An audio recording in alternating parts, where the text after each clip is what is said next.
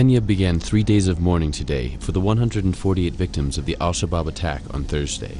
While Easter services across the country have been dedicated to mourning the Garissa University College massacre, in the streets both Muslims and Christians have rallied to condemn the killings. The attack in the northeastern town of Garissa, close to the Somali border, was the country's worst massacre in over a decade. The group responsible, Al-Shabaab, says the massacre was payback for Kenya's involvement in peacemaking operations in Somalia and has threatened more attacks.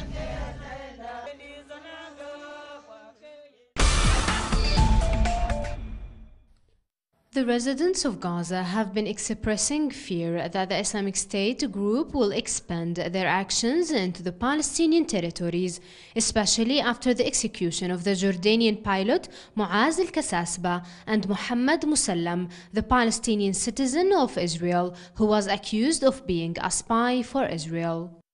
Today in the Gaza Strip, an event was organized by Syrian Human Rights Network and the Euromed Observer for Human Rights in order to show solidarity with the thousands of Palestinian refugees trapped in Al Yarmouk camp who have been subjected to the attacks of the Islamic State over past days in Syria.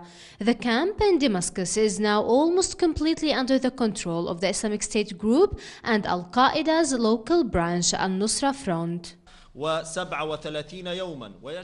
We have been following the human rights violations by ISIS in the Yarmouk camp against the Palestinian refugees there, and today we are here to stand against all attacks on Palestinian civilians.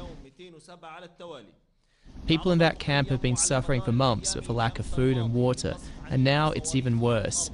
This should stop as soon as possible. On the other hand, different Palestinian political parties, including Hamas and the Popular Front for the Liberation of Palestine, are organizing rallies and protests in solidarity with Al Yarmouk camp to be held in Gaza Strip on Monday. Nurha Razin, Telesu TV, Gaza.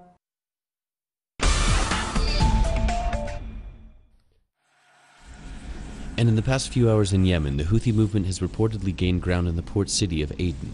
The Houthi are battling street by street to take the city from forces loyal to the Saudi Arabian-backed president, Abd Rabbu Mansour Hadi.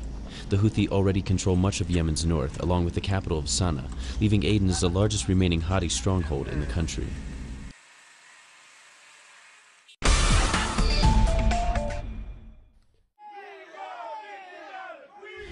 In the U.S., construction unions officially joined fast food workers for a fight for a living wage, marching on the McDonald's on New York's 6th Avenue and briefly shutting it down from inside the branch on Saturday.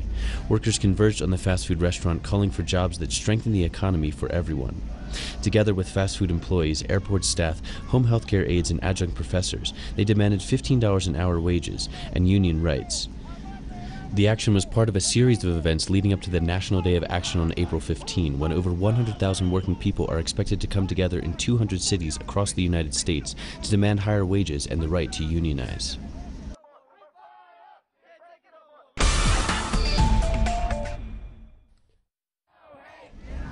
Also in the U.S., hundreds of protesters took to the streets of Indianapolis on Saturday, attracting national attention by gathering outside Lucas Oil Stadium, where the NCAA Final Four basketball tournament took place.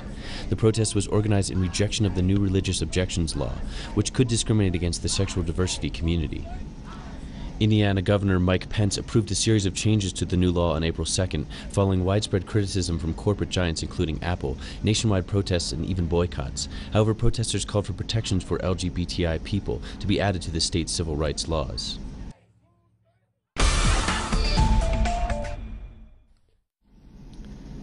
Cuban revolutionary leader Fidel Castro greeted a delegation of Venezuelans on a solidarity mission to Cuba, local media reported on Friday and Saturday.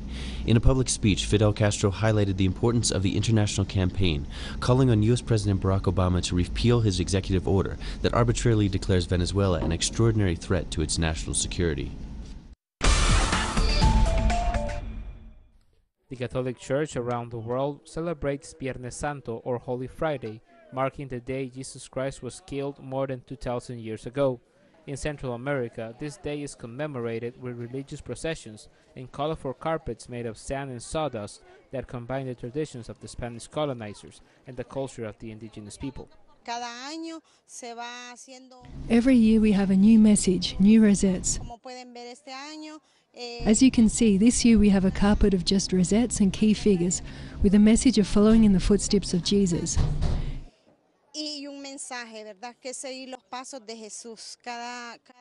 Each section has a message, a main figure, and they are 600 meters long on Cervantes Avenue. The carpets began as a Spanish tradition from Tenerife in the 6th century as a representation of the Bible's passage of Jesus Christ's entrance to Jerusalem, where he was received as a king. When the Spanish invaded Latin America, this tradition mixed with that of the indigenous tradition of painting sand and dirt, creating this very popular tradition, particularly in Guatemala and Honduras, making it a main tourist attraction. It's been a tradition, thank God. In my family we have always tried to keep it alive. Now it's my turn, with my descendants, my wife and my daughter.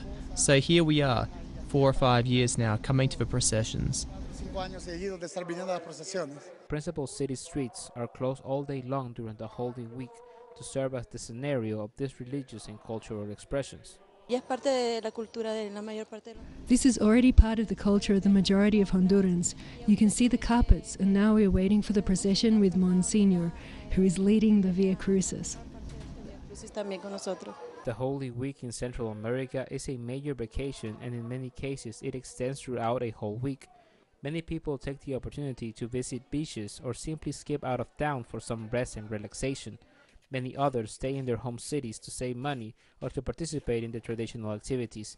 But it is precisely in the cities where the religious celebrations have become a very attractive thing to do.